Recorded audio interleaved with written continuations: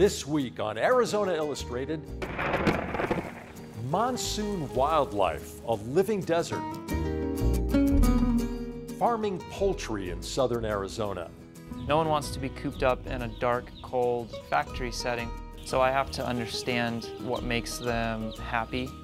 And Picacho Peak, geology, ecology, and history.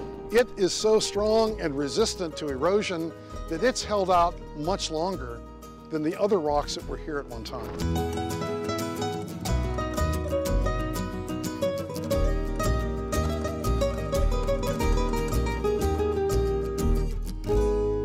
Welcome to Arizona Illustrated. I'm Tom McNamara. It's not been as dramatic as the start of last season, but it's here. On any given afternoon, the wind will pick up, the skies will darken, the clouds will rumble and crack with thunder, and then a welcome and drenching rain will fall on our dry desert region. The monsoon is upon us. The storms can be exciting and dangerous. For desert plants and trees, they are life-giving. And for some of Arizona's most remarkable creatures, summer rains signal a time for courtship and mating.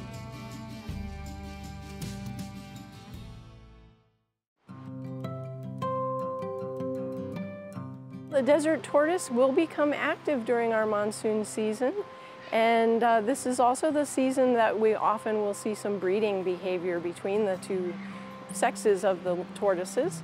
So the males often approach the females and they initiate contact by bobbing their heads and touching noses. And that's usually a tortoise hello, as it were. My name is Renee Lazat. I am a keeper at the Arizona Sonora Desert Museum in the herpetology department. She'll lay her eggs within a few weeks of mating, and usually by the end of June they're laying their eggs.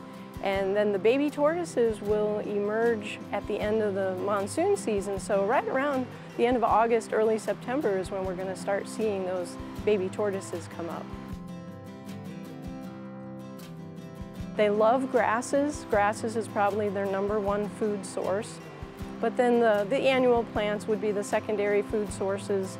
And fortunately, those are very available by the end of monsoon.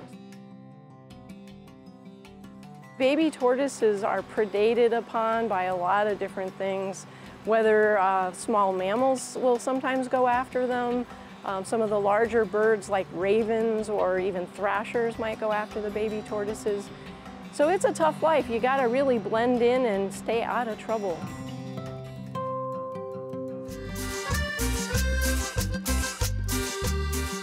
The giant desert hairy scorpion is one that is our largest scorpion of this region, and it's really closely associated as other animals with our rainy season. So it stays deep underground, kind of following the moisture line. As the rains come and start soaking things, it moves closer up to the surface, and by our summertime rains, when those are really in full force, by that time it's on the surface looking for a mate, looking for food, and doing its thing. My name is Howard Byrne, and I'm the invertebrate keeper here at the Arizona Sonora Desert Museum. The breeding cycle, that's a really fun story because that scorpion will actually, like many scorpions, the males will actually do a little dance for the females to court her. And then they will actually lay down a special object called a spermatophore, and then they'll grab claws with her, or pedipalps, and they'll try to drag her over top of that to complete mating. If the mating goes well, the female will actually give live birth, and in doing that she will fold her legs underneath of her body, making what's called a birth basket. The little ones drop into the birth basket and then crawl up on mama's back, and she takes care of them for a while. So just her presence is a great way to deter predators from eating the little ones. They don't do much. You know, while they're on the mother's back, they don't eat, they don't do much of anything. In fact, if you were to shine an ultraviolet light on the babies, they would not fluoresce where the adults do until they molt that exoskeleton. Then they'll fluoresce underneath a UV light. And then at that point, after they've molted, they will leave mama's back, disperse, and go on hunt on their own.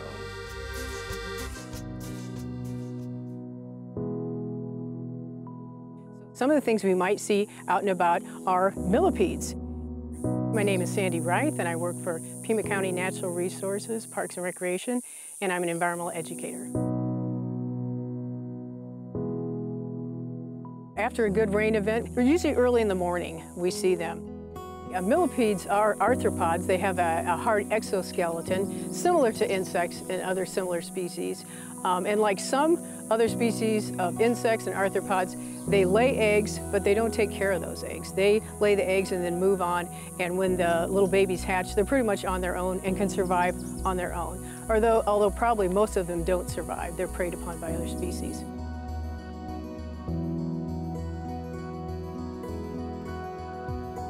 Millipedes are harmless. They're a great little creature to watch during the monsoon, and so there's no reason to fear them. You probably don't want to touch them, just like you don't want to touch other types of wildlife. Watch from a distance is a good policy.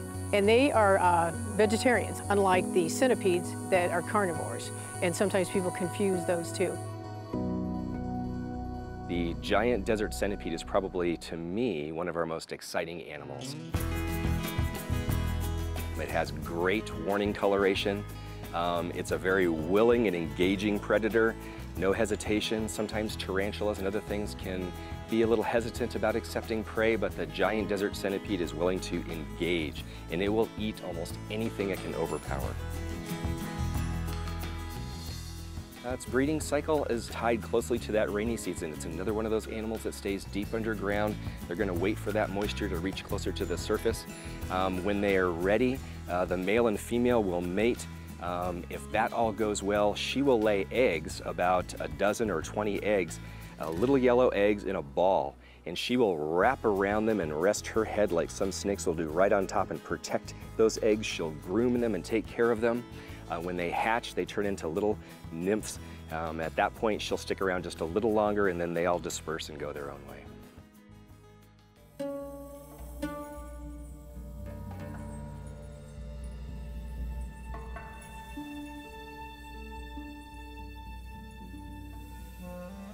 The vinegaroon, or the whip scorpion, is probably, maybe by some people's standards, the ugliest and most awful, intimidating looking creature we have.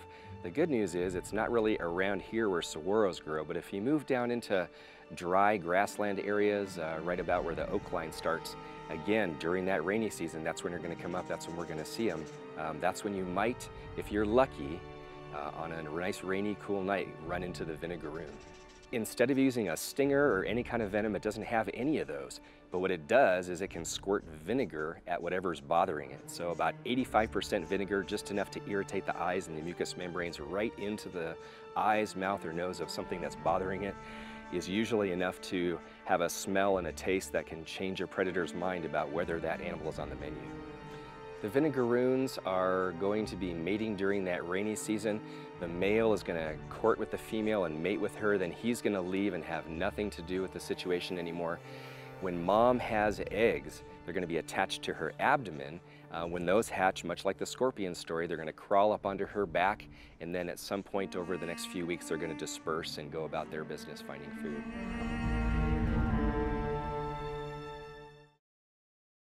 The farm landscapes of southern Arizona are some of the oldest in North America, and our local food economy has been thriving for generations. With the farm-to-table movement in full bloom, Tucsonans are enjoying many options for locally grown foods at restaurants and farmers markets. In 2016, we caught up with two young farmers who are bringing the fruits of their labor directly to southern Arizonans.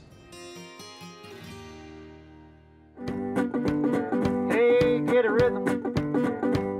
When you get the blues, come on and get a rhythm. It's a cool Sunday morning at the Rito Park Farmers Market in Tucson. Southern Arizonans are here to buy local produce and fresh meat. Pepper, you know, like nice coarse ground, and press it into the flesh side. Okay. Two local farmers here today are Michael and Luke Mutehart. Beautiful. We sell fresh, pastured poultry to restaurants in Tucson and to customers at farmers markets. Hello. Do you guys have any chickens? It's clear to us that the people that shop here really are looking for quality ingredients raised by farmers. It was running around our pasture yesterday morning, and it's now going to be in your frying pan. Luke Mutehart is Michael's younger brother. Together, they own Top Knot Thank you. Farms, Enjoy. a poultry operation just outside of Benson, Arizona.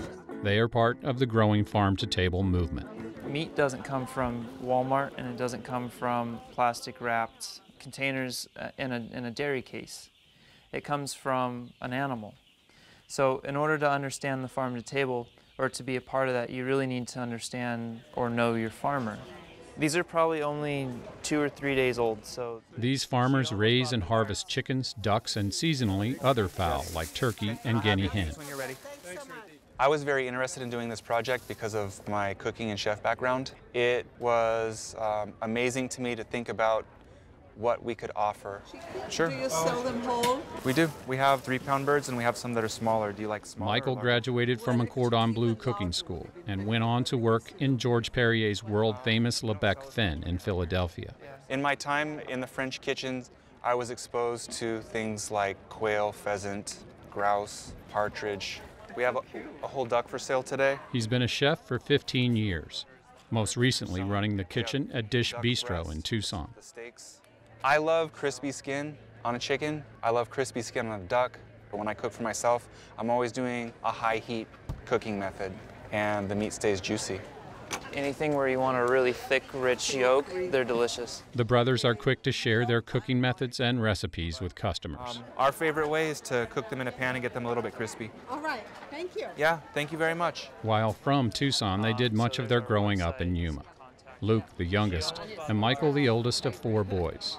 Michael credits his parents for instilling good values in him and his brothers. Characteristics that they've always asked us to be, honest, forgiving, compassionate, hardworking, obviously. My brothers and I are very lucky to have had that good family support system behind us, since we were little.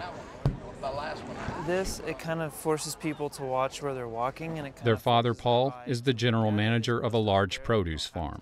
In Yuma, they're all family farms. They're large farms, but they're family farms. And what I wanted the boys to understand was they can work for themselves, that they can be entrepreneurs, that they don't need to work for a paycheck for somebody. They've taken it to heart, and they're very independent. It's the American dream. Give it a try. That independent spirit is also in their mother, Jane. Her dream was that her boys be self-sufficient. Taught them to do laundry and sew on buttons and cook for themselves.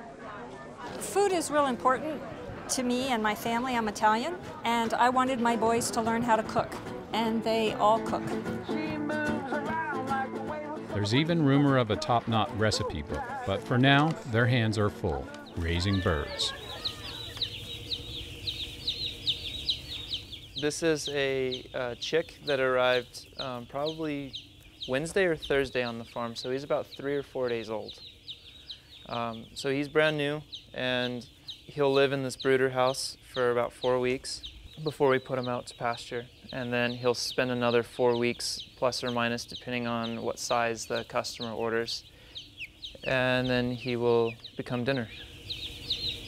Luke works as a site superintendent for a general contractor and is a graduate of the architecture program at the University of Arizona. He designed the brooder house and the barns at Top Knot. No one wants to be cooped up in a dark, cold factory setting or an office setting. It's the same formula whether I'm designing a building for people or for an animal. So I have to understand what the chickens need, how they grow, what makes them happy, and that's natural sunlight, plenty of ventilation, clean drinking water, and shelter. They wake up when the sun comes up and they go to sleep when the sun goes down, and they eat when they're hungry. We don't force feed them, or we don't have lights on timers that wake the birds up to eat. They're able to experience natural life. While they don't use any medicated feed or hormones, their birds are supplemented with a corn ration. The natural life they strive to create for them includes being pasture-raised.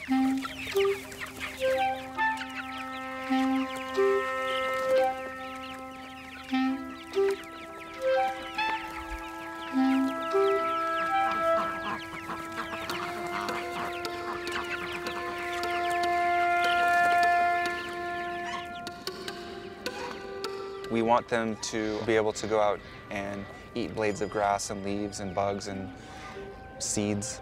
We know that that is how birds should be living. That's how they're designed to live, to be able to eat green, fresh things. And we're working on providing that for all of the birds that we produce on our farm. Providing the best environment that we can for our birds is good for the birds, and it's good for the end consumer, the people that eat the birds.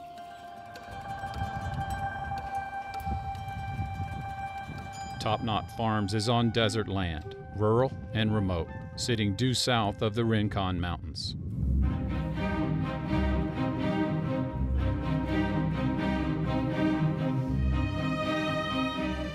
Where we are, we don't get very many stations, but classical comes in clear, and it works for everybody. We like it, the birds seem to like it.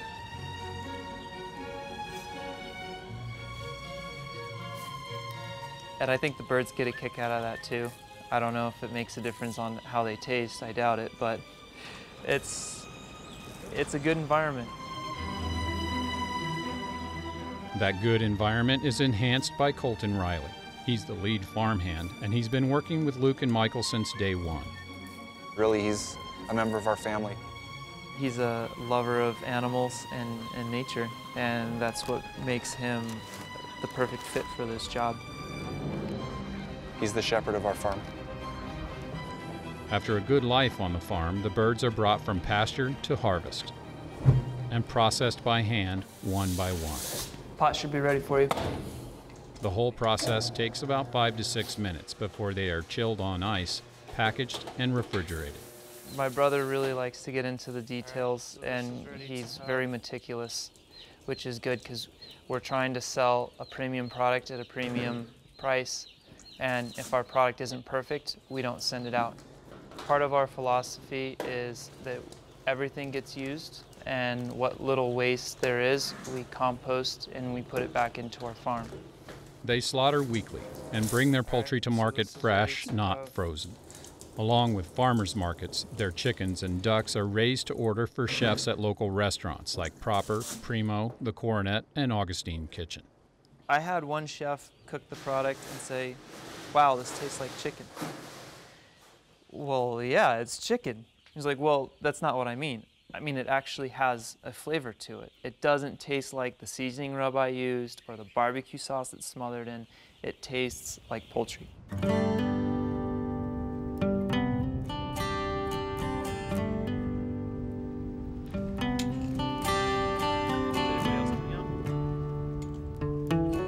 And on occasion, that taste is shared on the farm with friends and family. Michael says he's grateful for these times and still loves to cook. I feel very lucky to be able to work and do this business with my brother. We've become pretty close, even though we're 7 years difference in age. I can't think of somebody else that you would want to trust more, or another person you would want to have your back and be there to help you. You know, we went to Benson to create kind of like this ideal life and situation for our chickens, and as a consequence, I myself am living the same life. You know, I'm out there in the beautiful landscape, eating fresh stuff, drinking good water. I feel extremely free to be out there, and it's that feeling that I think is the best part.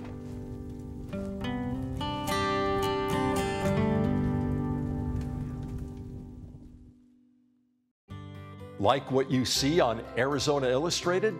Visit our webpage at azpm.org to watch and share stories from this episode and previous episodes. And like us on Facebook, where you can watch stories, comment, and share your own story ideas. You can also follow us on Twitter and Instagram, where we share photos and links about our work and what's happening in our community. The 2-hour drive from Tucson to Phoenix doesn't offer much in the way of scenery. However, there is one 1,500-foot landmark that's hard to miss. In the spring of 2016, we took exit 219 off of I-10 to explore this beautiful and historically rich natural phenomenon.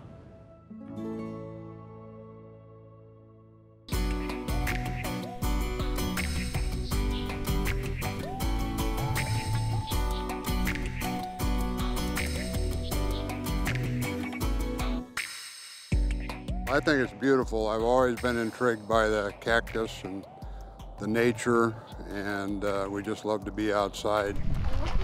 Look at the other ones, even more.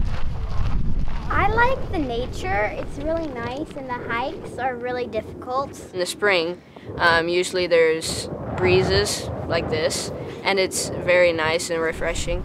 Hello, sir. How are you today? My name is Robert Young. I am the park manager of Picacho Peak State Park. With being the main corridor with the interstate here is on the way to Phoenix or Tucson. We're a little kind of island, if you look at it, through the pass here of just perfect example of Sonoran Desert. The park offers, of course, the unique shape of the mountain and the geological aspect of that, but you have the great Sonoran Desert environment here, and in the springtime you can have the Mexican gold poppies, and Picacho Peak State Park is one of the best places to view the Mexican gold poppies, and on a great year it just blankets the mountain. It's just a total blanket of yellow.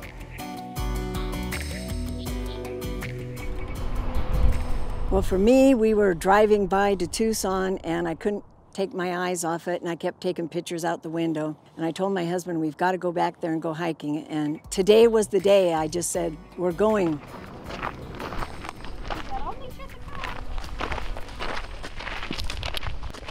So anybody who's hiking up this trail to Picacho Peak, you know, you don't want to be spending all your time thinking about how tired you are. You want to look down and look at gas bubbles, fossil gas bubbles in the volcanic material. And then the gas came out of these bubbles, leaving holes. That is, we call them vesicles. Geologists would never just simply call them holes. You need a fancier term, vesicles. My name is George Davis. I'm a Regents Professor Emeritus, University of Arizona, Department of Geosciences. Arrived there in 1970, right out of grad school. There was a time where the geological word on Picacho Peak was that it was the throat of a volcano, preserved, like a big spine, like a conduit to the surface. Enter geological mapping. It turns out that can't be supported. Instead, Picacho Peak is made of flows that are now tilted on their side. And the volcano that erupted these flows was located 10 kilometers away. Very important part of the story of Picacho Peak is that the rocks we're standing on Picacho Peak are way out of place. They were originally formed as lava flows on the other side of Picacho Mountain. How can we be certain that there's a link between the two? Well, we have a dotted line that connects the two mountains. One of the dots is that island of dark rock where I'm pointing right now, and the other is the little, almost looks like a fortress on that ridgetop in the far distance. Those are volcanic rocks that were faulted part of the way to Picacho, but not all of the way. So it's almost like the breadcrumbs we were talking about that left a bit of a trail that causes us to conclude these rocks started out way over there. So we have Picacho Mountain, we have Picacho Peak. Almost no one looks at Picacho Mountain because Picacho Peak is so interesting as a landform.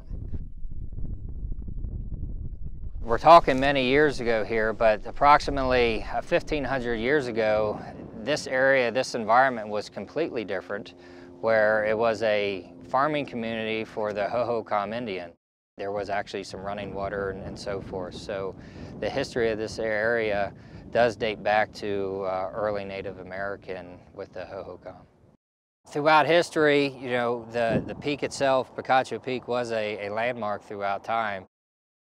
Behind me you'll see the monument for the Mormon Battalion.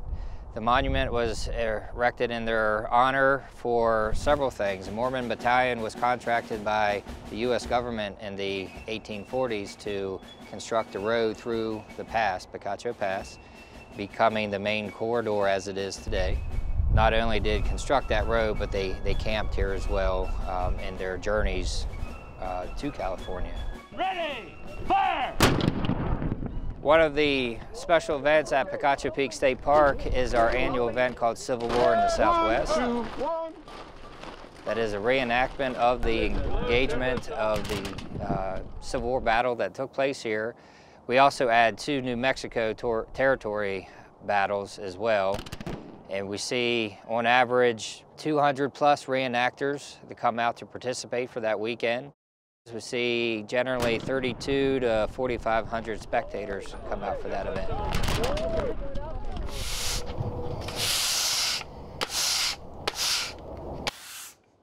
My name's Les Hook. I'm a volunteer, maintenance volunteer here at Picacho Peak State Park. We love to camp. My wife and I raised our kids in the campground. This is a way to give back for all that. We like to talk. We love people, and just to get out in God's creation and see the beauty in the United States. I hate to be disparaging, but the drive from Phoenix to Tucson or Tucson to Phoenix is not very exciting geologically. There's a lot of alluvium there. And what makes Picacho Peak so fascinating as a landmark, it's something to look at along the way. And it is so strong and resistant to erosion that it's held out much longer than the other rocks that were here at one time. I started at Picacho back in the 80s, and it's been going on since then. I like to come up at least a couple times a year, oftentimes more than that in the springtime. And I like the challenge, and I love coming out when the wildflowers are in bloom. It's beautiful. I've been here approximately 10 times. It's fabulous, it's challenging, makes me feel alive. It's good to know at my age I can do it, and I get to tell everybody about it and show them the pictures. How old are you? I'm 73. My name is Xavier Holmes and I am 5 years old. Keep walking around.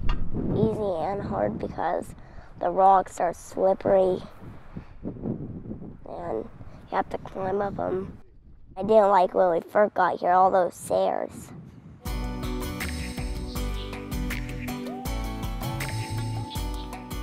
Majestic, challenging, fabulous, beautiful, rewarding, inspiring, and just blessed to be able to do this. and fun.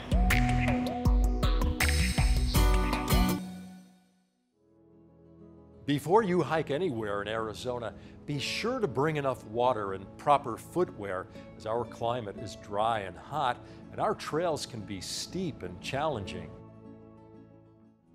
Thank you for joining us here on Arizona Illustrated. I'm Tom McNamara. See you next time.